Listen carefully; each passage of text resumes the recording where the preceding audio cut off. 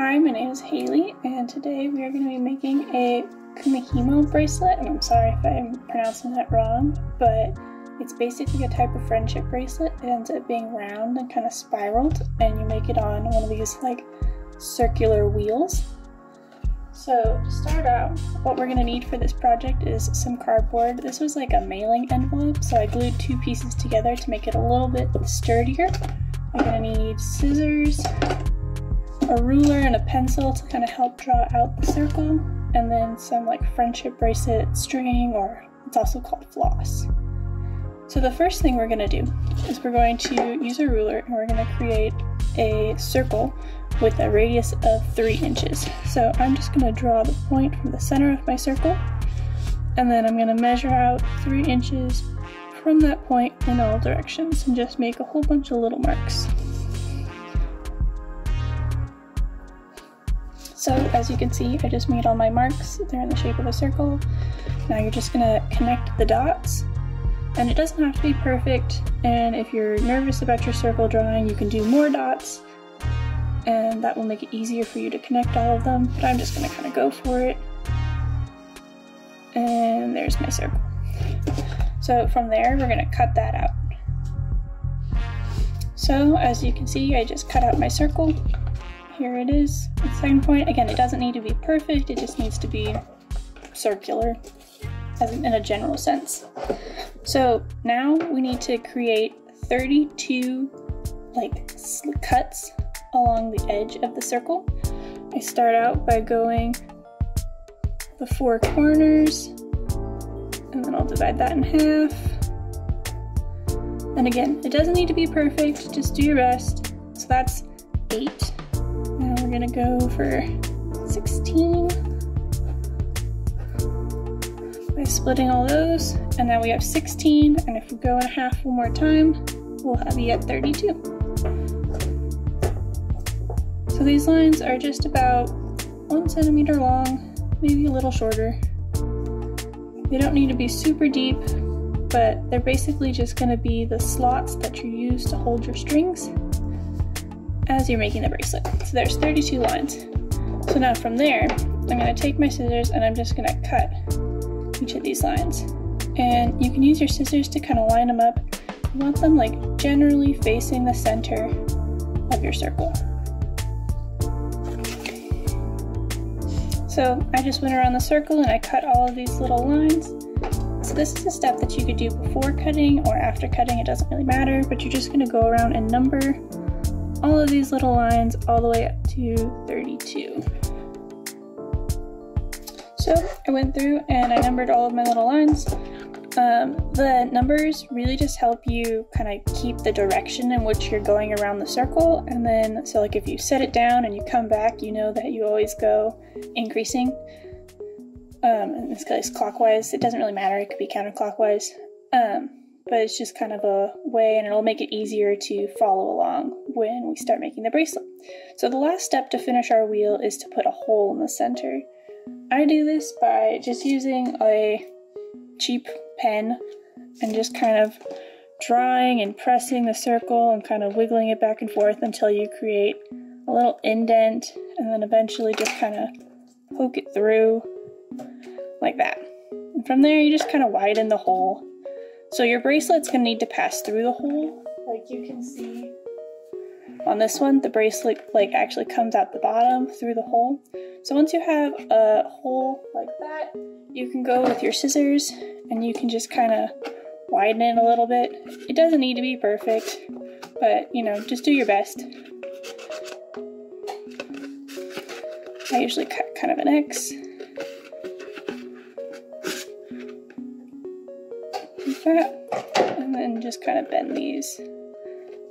And you can cut them off if you want to, like, you know, make it look a little bit more finished, or you can just leave them folded back like that.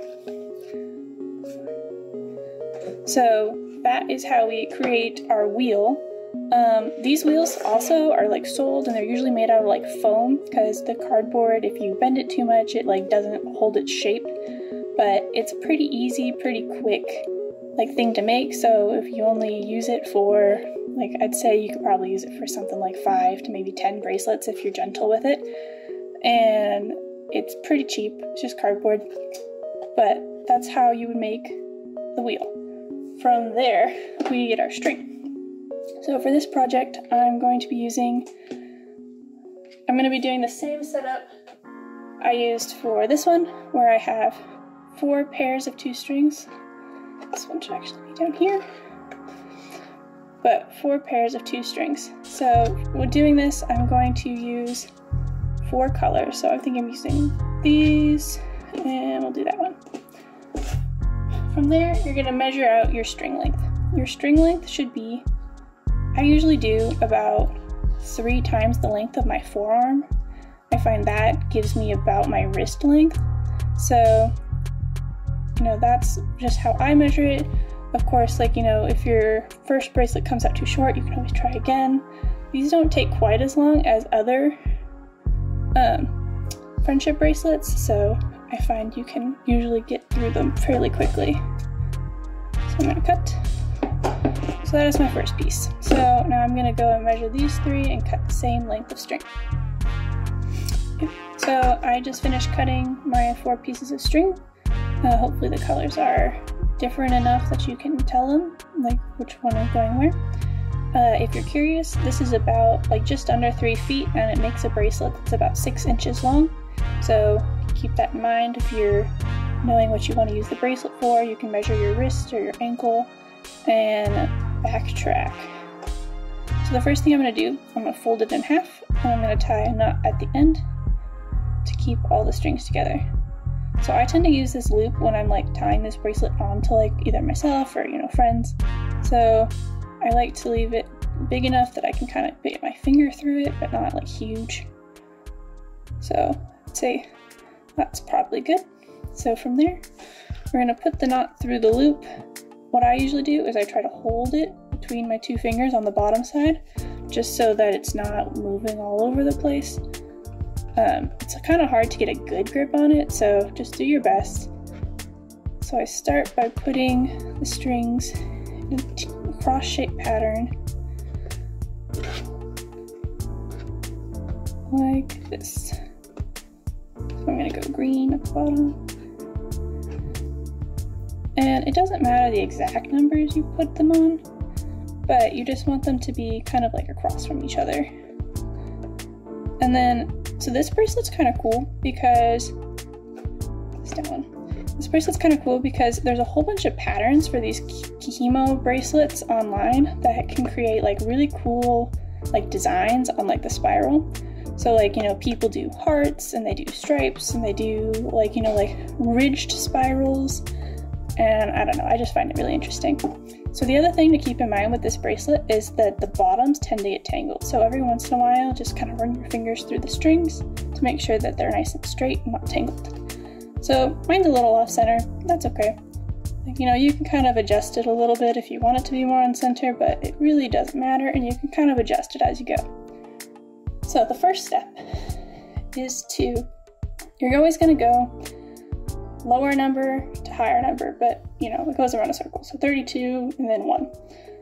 So I would take 15, low number, and I'd go straight across to 1. I'd take 31, and I'm gonna go to 17, because 16, 17. So once I do this way, I'm gonna go to the other cross. So I would go 7, and I'm gonna go 26. 24 goes to 9. So as you can see, my strings are already getting a little twisted. Just kind of run your fingers through them, detangle them. If you do it every once in a while, it never really gets that bad. And basically that's it. You just kind of keep going. Low to high.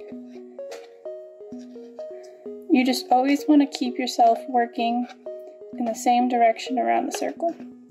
So you're always going to keep going this way. And then after you do that for a little while, you can start to see the bracelet showing. So I'm gonna keep going like this.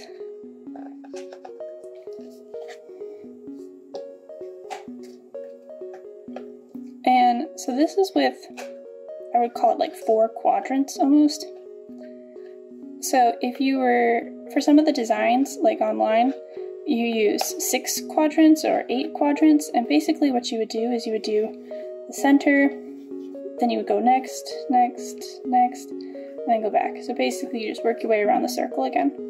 The big thing with these bracelets is just consistency. So like, you know, if you go counterclockwise, that's okay as long as you keep going counterclockwise. Or, you know, if you do something different, just keep doing that, because otherwise it can get kind of confusing.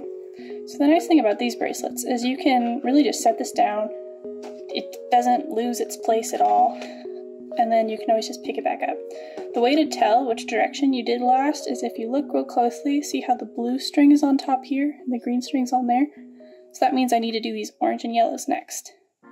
So I go orange string, 13, 14, yellow string from 30 to 31. And just kind of keep going. So I've just been kind of doing it for like 5, maybe 10 minutes. And you can start to see the bracelet showing up. And again, like as you do it more, you get faster.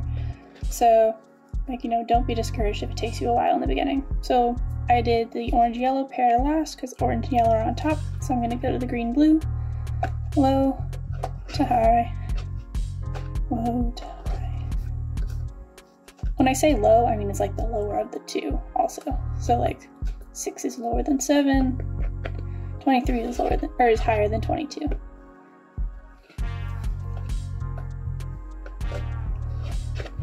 I tend to spin the wheel just as I go. I kind of just go in a circle, but that's a personal preference. Yeah, you just keep going. So here is my other one, and I will finish both of these, and these will be the finished products. I hope that makes sense, and of course when you get to the end, just group all the strings together and tie a knot the same way we did at the top, and there you have it.